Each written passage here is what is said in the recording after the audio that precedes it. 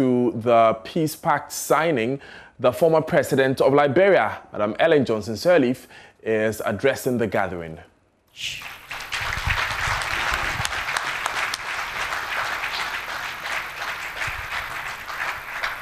Thank you very much, Madam President.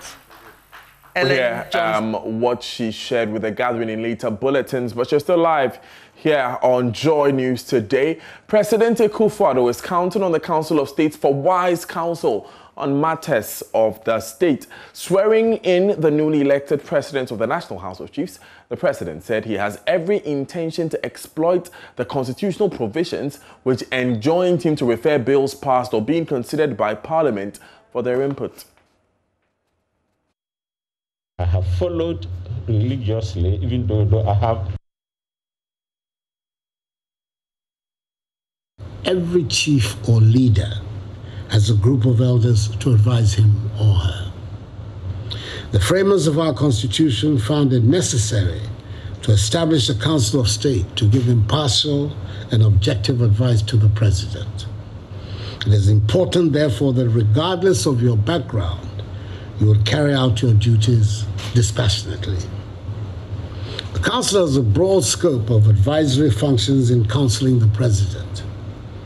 It plays an important advisory role in the appointment of high officials of the state, like the Chief Justice of the Republic, the Governor of the Bank of Ghana, the heads of the nation's security services, officials of the President's office, and other critical officers of the state. Again, according to Article 90, the President can request the Council to consider amendments to bills either before they are passed or even after they are passed by Parliament.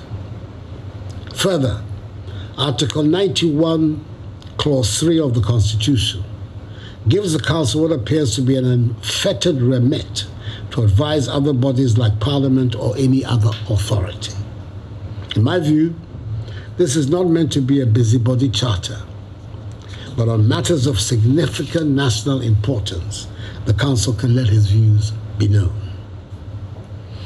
As a distinguished traditional ruler, you have the quality of experience that can enhance the work of the Council. You're joining a Council that has proven so far to be very effective and excellent in its deliberations and output.